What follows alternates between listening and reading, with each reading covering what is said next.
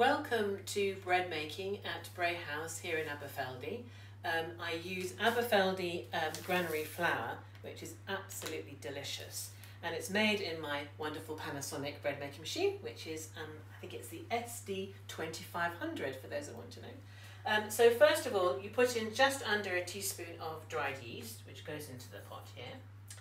Then you measure out 400 grams of the granary flour. I'll just change on my scales, hang on a sec. There we go. So 400 grams of flour goes into here. So that's the flour. Then I add to that a teaspoon of salt, which goes in there. Oops, teaspoon of salt.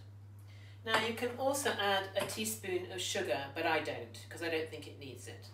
And it's absolutely fine without it. And then also add to that a tablespoon of oil, or you can use butter, any sort of oil actually, as well as butter. That goes in there like that. And then the final ingredient is 280 ml of water, which goes in, like so. And then you put it in said machine. On the right menu. Now the other interesting thing about this, how this all began, the bread making malarkey at Brae House, was the fact that Jim and I one Christmas went to stay in Colonsea about 6 or so years ago, and I'm just going to start this. When we arrived, so press start, and then it takes 5 hours to cook. So you can do it either overnight, so it's very nice and warm in the morning, or do it the night before, which is what I normally do, because if you do it through the night, if you don't have enough time for it to cool down in the morning for breakfast, it's really hard to cut and it goes all sort of a bit of a mess really, so it's better to have it cooled. So yeah, so going back about the story how it all began, it was about 6 years ago when Jim and I went on holiday to Colonsea at Christmas, which was a bit wild, but it was fabulous. And when we arrived at the self-catering cottage, we walked in and there's this wonderful aroma of bread cooking. We were like, wow, that's amazing. And so we spent a week there and lived on bread basically, because Jim was really taken with the machine. So we had loaf after loaf after loaf of bread, which was fabulous.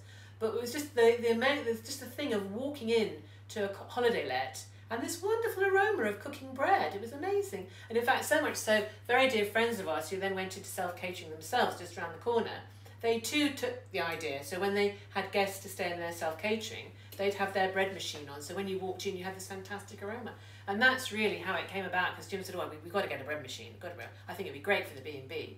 So, you know, never look back, and when I'm busy I'd probably make a loaf every other day really. And it also makes a very nice white loaf. The loaf I've just put in has been made with granary flour, but you can also use wholemeal flour, white, and it also makes a fantastic brioche. And there are lots of other recipes that you get with the machine. You can make all sorts of things. You can even make a cake in it, which I've never tried. And the other thing that I use it for, which is for our breakfast, is compote.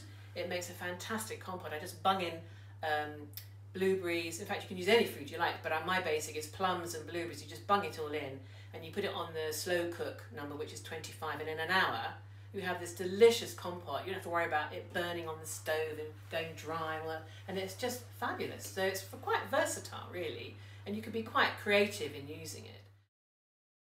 One of the most hilarious reviews we had for Brae House was the fact that the Brae House loaf was to die for, which I felt was probably a step too far myself, but there you go.